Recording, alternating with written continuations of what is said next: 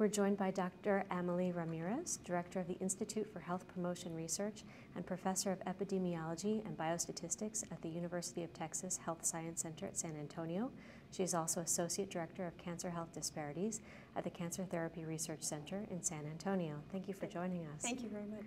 Would you describe your study into the extent of interest among Latinas to test for gene mutations associated with breast cancer?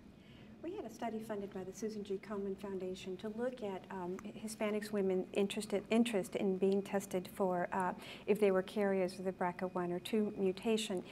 So we were able to work with physicians who told us that these were women that were at risk or had breast cancer. So we were able to interview them and ask them to learn more about their knowledge and their attitudes with regards to genetic testing. And what we found is that Hispanic women were interested in learning more about genetic testing, and were a little hesitant about being tested for genetics, but if they had a biological daughter, they seemed to have more interest in receiving the test so that they could maybe protect their daughters, that if they had the carrier, then they wanted to make sure that they got their daughters got the most current care available for them.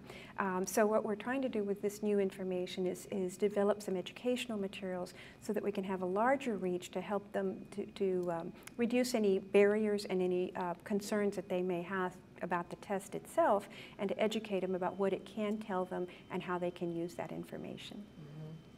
What are some factors associated with interest or lack of interest in genetic testing? Now, you mentioned people having a daughter. Yeah, in terms of some of the interest, we really found that family plays an important part. That of the women who had breast cancer and their family members were with them, and if there was concurrence about what they understood about genetic testing, there was a higher more likelihood that they would go ahead and ask for the genetic test, and or if they had a biological daughter, they were also more interested in going through the testing. You have been involved in managing national and statewide communications programs using targeted Latino young adult populations for more than 25 years.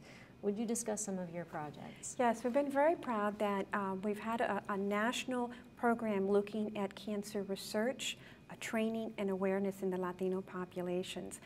We have sites in New York, Miami, San Francisco, San Diego, San Antonio, and the lower Rio Grande Valley here in Texas. And it started at first, the first 5 years focused on what do we know about the different types of Latino populations. And the reason we picked the 5 sites across the U.S. is each one represented a different Hispanic population. For example, in Miami, we were looking predominantly at Cuban Americans. In New York, we were focusing predominantly on Puerto Rican communities.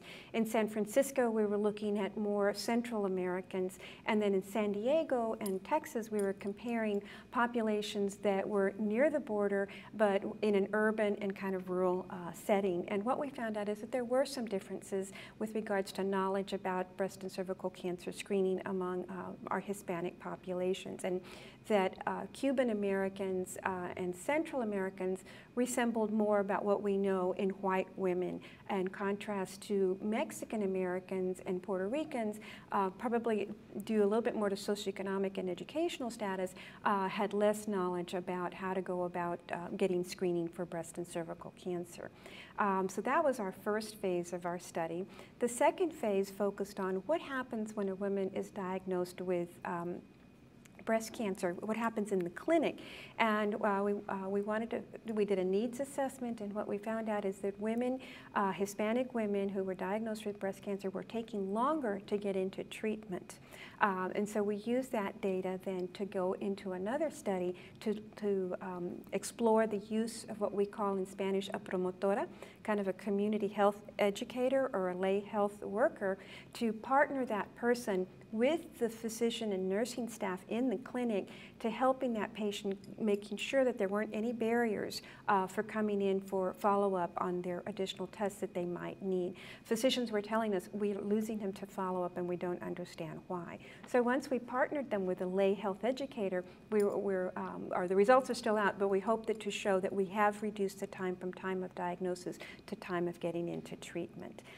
So that's the second phase of our study, and then our new phase of our Redes en Acción study, again, in the same national site, so we're able to look at both regional and ethnic, within Hispanic populations, the different ethnic differences. The third phase is focusing on breast cancer survivors, so we've been able to look at the full continuum. Now, of a woman who has survived breast cancer, what's going on in her community? What does her quality of life look like? Is she continuing to get her care? And so we're also using our Promotora model and pairing that, and we'll be working with the Lance Armstrong Foundation in getting people to call the Livestrong 1-800 number for more information on survivor care. So we're excited to see these, this whole continuum from increasing knowledge and education about cancer all the way now through survivorship. So that was one element. In each of our studies over the years, we've had to have a research component. So that was our major studies. And then the second component was looking at training. As you've well heard, that we don't have enough minorities in the health professions. And so, and much less, fewer even go into research. We have about less than 3% of the Latino community of academics with a PhD. So we're really trying to increase the pipeline of Latinos who are interested in participating in cancer research. So we had a mentoring program. We were able to offer pilot funding for these investigators to become successful. So we've now had about 200 individuals that we've been able to mentor over the years and have gone through our programs. Those that have succeeded and gone on have also been very successful in bringing research dollars to their communities to help improve the health of Hispanic women in their communities.